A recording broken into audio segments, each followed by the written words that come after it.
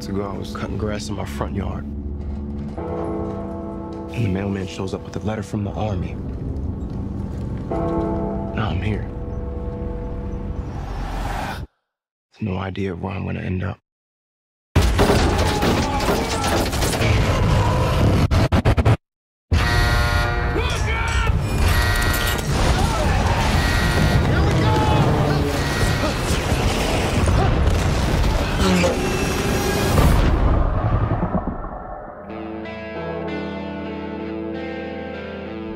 Welcome to France. What happened here? Some questions don't have good answers.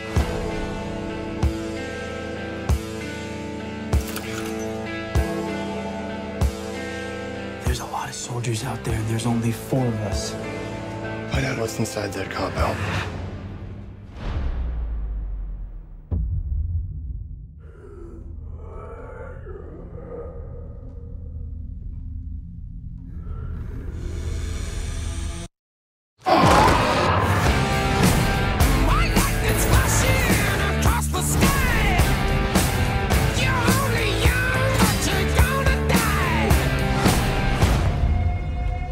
What is this?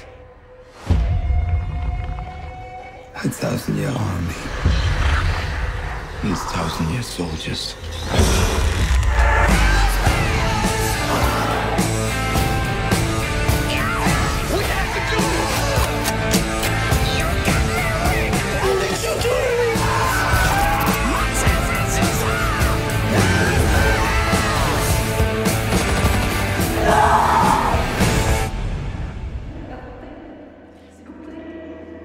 What's behind that wall?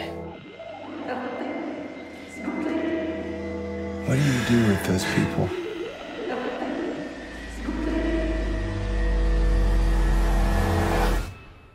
They have been given a purpose.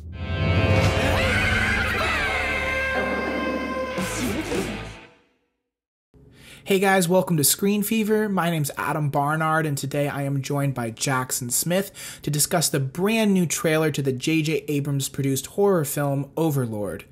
Overlord follows a group of soldiers that parachute into Nazi-occupied France the day before D-Day and stumble upon a horrific creation and lab where zombies or other disgusting monsters are being crafted as weapons of war.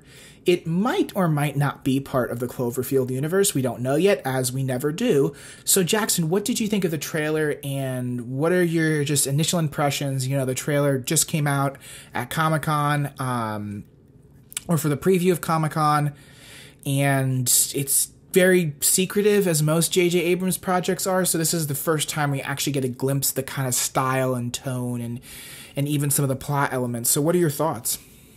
Well, it's certainly not Cloverfield. I mean, like, this film was, teased as one of the Cloverfield spinoffs or the next one in the Cloverfield franchise. What Cloverfield actually is kind of up for grabs. We're 3 movies in. None of them have been technically related to each other at all. Some have even gone into production as different movies, as was the case with Cloverfield Paradox. And they've all been kind of all over the place in terms of quality. Like, I loved 10 Cloverfield Lane. I thought that was an excellent chamber piece, really, really cool, fun, scary filmmaking. You've got the first one, which is part of that big found footage wave in the early 2000s. And then you had Paradox, which came out earlier this year, which was a hot mess, to put it nicely. kind of not a good movie. And so then you've got Overlord, which doesn't have Cloverfield in the title and is definitely the most stylistically looks the most stylistically divorced from all of the other ones. I mean, like, this is looks like a straight up horror movie. Like, the trailer was shockingly graphic, like all of those, like blood and completely things crawling out of people. It was just like the other Cloverfield films have been kind of cool because they've been tasteful with the violence and a little discreet with it, which made it all kind of scarier. Whereas this is just like putting it all front and center and saying like, nope, this is a full on body horror movie. take it or leave it. So I mean, it's interesting. It's bold. Yeah, I mean, I don't know if I would go with bold. I have a lot of good things to say about this trailer, and I have a lot of bad things. Yeah. First off, the movie looks fantastic. Visually, it just looks breathtaking in the way it's lit and colored and composited and put together. The visual effects I thought looked good. I mean, full disclaimer, I'm at a new house with no Wi-Fi, so I had to watch my phone. So maybe it's just like, you know, everything looks so crystal clear on my phone.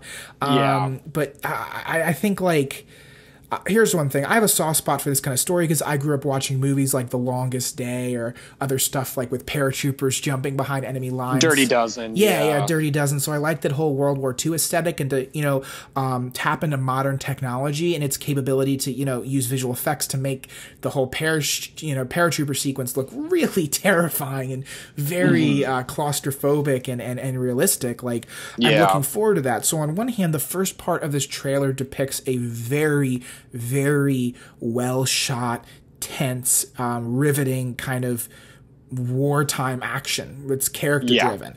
And then about halfway through, we crank up the modern rock track and we just go full slasher. And that I didn't like. Can we talk about the mono rock track for a second? Because it's like, it's almost like I'm watching three different trailers. There's the first half, which is, you're right, is like I get it. You're supposed to think this is a normal World War II movie, and then Nazi zombies, you know, okay, fine. Yeah, sure. That's a good concept for a movie. That's a fine concept for a trailer. But it's like, then they start putting in this like rock track in the background, which is just so in contrast with everything else we're watching. And it's also like, you sometimes see that with movies set in specific time periods, and, you know, that music doesn't fit that specific time period. So it's like you've got that, and it's like it's kind of trying to be campy and funny, but it's like nothing J.J. Abrams has produced has been campy and funny. So we're seeing his name on top of all this. It just, I don't know. This trailer never really, in my opinion, I don't think it ever found out what it wanted to be. But the movie itself looks like a pretty straightforward Nazi zombie action movie, which, like, hey, I don't know, I'd see that, sure. I'm pretty sure he's going to try to link something to Cloverfield at the end. There's going to be some monster where we're like, oh my God, it looks like the one from the 2008 film. I don't really know. They've been very liberal about how thin the connections are between Cloverfield movies. Like, their name is really the biggest thread between all the films. And this doesn't even have that. It doesn't even have the title. You got to remember, Cloverfield Paradox for a long time was called The God Particle, and it was supposed to come out in theaters, and not too long before it came out in theaters, they dropped a Super Bowl ad that said, check your Netflix tonight. There's a new Cloverfield movie that's going to be streaming. And at the time, you know, before everyone actually went and watched the damn thing, it was kind of exciting. Like, we were like, I was so jazzed. Oh, yeah, I went and watched it right after the Super Bowl. And credit where credit is due, J.J. Abrams knows how to give the audience a good time in terms of the way he teases out projects and likes to kind of play with expectations, both in his movies and how he distributes or kind of lets people in on what he's doing with his movies. I guess that's fun. You know, he likes mystery. He likes surprises. This doesn't look like a Cloverfield movie, like you said. I can see if they want to tie it in. It just seems like a really well-shot war movie that's going to have a very campy, you know, sci-fi original movie type twist. It's just shot exceptionally well because it's J.J. Abrams produced. Yeah. I don't know if they're going to go all Suicide Squad with a tone in the second half. Like, I actually worry that the movie itself is going to be, you know, they parachute in, it's really riveting, and then it just kind of goes beyond a suspension of disbelief and overstays its welcome. You know, like you said, the last movie that kind of fits into these mid-budget bad robot movies is the Cloverfield Paradox, and that was a little uneven. So yeah, well, it's interesting what you said about the surprise element, because I feel like every one of these Cloverfield movies, or every pretty much everything J.J. Abrams does sort of on his own, has this element of novelty to it, you know. Their first Cloverfield movie it had such a cryptic ad campaign. I mean, I remember seeing that trailer for the first time in theaters and being like, oh my gosh, what the heck is that? You know?